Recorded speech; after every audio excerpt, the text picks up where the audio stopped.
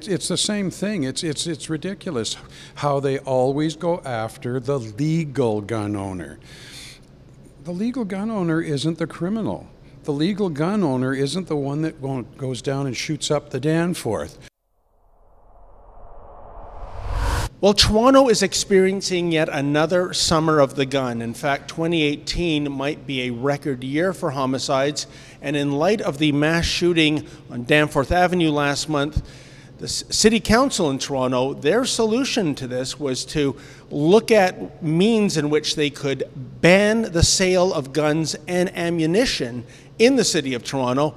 And you know, folks, it's only a matter of time before they also legislate out of existence the few remaining shooting ranges that are in Toronto, such as this building here, the Toronto Revolver Club. Well, I'm with Meredith Cutting. He is the past president, the immediate past president of the Toronto Revolver Club.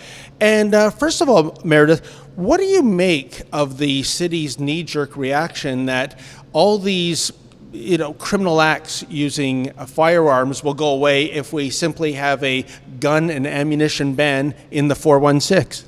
Well, the biggest problem with it is that they don't learn by history. People that don't learn history or study history are bound to repeat it. They did a firearms ban in Australia, and their crime rate went up by roughly 400%. So by taking away the firearms from legal gun owners, they're not going to do anything, because criminals don't register guns. Criminals don't buy guns from a registered source. They don't have any concept and respect for the law, and they're going to do as they wish. Now, Meredith, do you challenge Mayor Tory on his recent statements about 50% of the guns used in gun crime in Toronto come illegally from the U.S., but the other 50% are bought legally and they're trafficked to the criminals? Where are those numbers coming from, and do they pass your sniff test? Well, statistics are very misleading. Let's use you and I as an example. You're from Toronto. I'm from Toronto. We're from Toronto. You're from the East End. I'm from the West End. 50% of us are from the East End. 50% of us are from the West End. Still only two people. It's misleading. This business where a statistic, if you want to call it that, being 50% of the firearms used in crime in Toronto are from legal sources. How many guns is that, and what 50% are we talking about? Is it 20? 50% of the 20? Is it all the guns that were seized over the past year and 50% of that? And where did this information come from? If you or I, as a legal gun owner who happens to have a registered gun, goes and sells it or gives it to somebody who does not have a license and who does not register it, the onus comes back on the person who's registered. Why would anybody in their right mind do that? Also, Meredith, how do you react to the response that, and you hear it oft repeated these days, especially in light of the mass shootings that we've had in this city, that there is absolutely no reason why somebody living in the city of Toronto should own a gun, period, legal or otherwise? How do you respond to that? With frustration, laughing. The majority of people that own a firearm are sport shooters. They are involved in nothing more than punching holes in paper the hard way, at a certain distance, competing with their fellow shooters, and they do nothing wrong. They do nothing wrong. They're not out there shooting up the city. They own a firearm for one reason and one reason only, and that's to compete sportingly.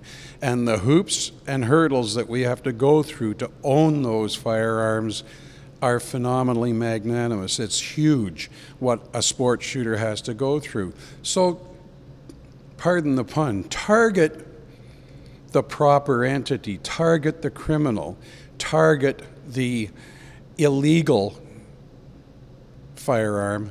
Don't target the innocent, because you're not going to accomplish anything. So by having a ban, the only thing that it does is it subjugates the innocent, And the thing is they're looking at the wrong thing. They're going after the tool, not the person who uses the tool. We have laws in this country that are very good. Enforce the laws. Don't back down on the charge. Lay the charge, follow through on the charge, but leave the innocent person alone, because it's the innocent person that does no wrong. And Meredith, we should point out that in addition to being a gun aficionado, in a previous life you were a veteran Toronto police officer. You've been on the streets firsthand. Tell me, from your policing experience, if this ban were to go through in the city of Toronto, no more gun sales, no more ammunition, does it make one scintilla of difference in terms of the gangbangers out there and the alleged terrorists committing these terrible acts of violence? No, it won't change a thing. As a matter of fact, if anything, the crime rate will go up. The crime rate will go up, and it's proven historically. It happened in England, it happened in Australia. The crime rate went up once firearms, ammunition were banned. For them to do that here in the city, it's not going to make an iota of difference, not one way or the other. There's this perception that if the citizenry is armed, there's not going to be as much proliferation of crime because of the fear factor from the criminal aspect. If there are no guns, if there are no weapons, if there are no swords, there are no knives, well, it's open season. You can just go and create mayhem and do whatever you want because there's nobody going to be able to stop you. And hey, 911, how fast will a police officer get there? Unfortunately, today's policing is more reactionary than proactive, which is a shame. Because, and I've seen it because my oldest son is on the job, and they go to a scene after it's happened, not before, which is unfortunate, and it's due to manpower. It's due to the fact that a lot of the policing powers have been taken away. The investigative tools have been taken away from most police officers that are on the street, and as a result, you see what's happening. I mean, it's the same thing. It's ridiculous how they always go after the legal gun owner. The legal gun owner isn't the criminal. The legal gun owner isn't the one that goes down and shoots up the Danforth. The legal gun owner has to go through what I said, all the hoops and hurdles. You have to go, and the only way you can use your firearm is at a registered, approved range. Who approves it? The province, the ministry. The only time you can take it out is when you're going from your home to the range. And the thing is that legal gun owners follow those rules. Illegal gun owners don't care. They stick it in their waistband, put it in their pocket, and go out and create mayhem. Okay, so why are these good-meaning politicians, they mean well, don't get us wrong, we know that they mean well, and they're doing the very best they can in a very bad situation, but why do they continue to go after, tooth and nail, the person that does no harm? It's wrong, and we're sick and tired of being vilified. We really are. As a shooting community, and it's not just our club, it's not just Toronto Revolver, it's the whole firearms community, of which there are millions in this country. We are sick and tired of being the scapegoat for these people who cannot and will not follow the tried and true methods within the criminal code. We are sick and tired of being the scapegoat for, as I said, good-meaning politicians who just cannot see the writing on the wall. And one last question, Meredith. Given that you are a gun expert, given that you spent many... I'm no expert. A gun fan, a gun aficionado then, but given that you know about guns and you fire guns, given that you were a police officer who for several years patrolled the mean streets of Toronto, if you had the ear of the mayor, what would you tell him in terms of giving him advice to address illegal gun crime? I would tell him the very same thing that I would tell anybody, whether it be the mayor, the prime minister, the premier, the standalone politician. Enforce the law.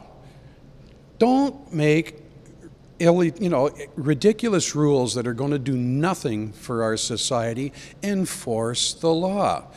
The Harper government increased penalties for illegal gun ownership and the use of a firearm. Soon as the present government got in there, they got rid of it. It wasn't very kind. So what happens is they go and they take away the penalty that was supposed to be the deterrent. It never got to be used. Everything is for the criminal. The victim is way, way, way down the list. So, no. It's time to enforce the law. We have good laws in this country. Damn, we have good laws. I mean, look at what we have to go through just to participate in our given sport. We have good laws in this country.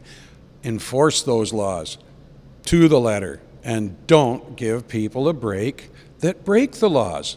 Don't back away from that, and that's the problem. There's far too much of this, we can't offend anybody. I'm sorry.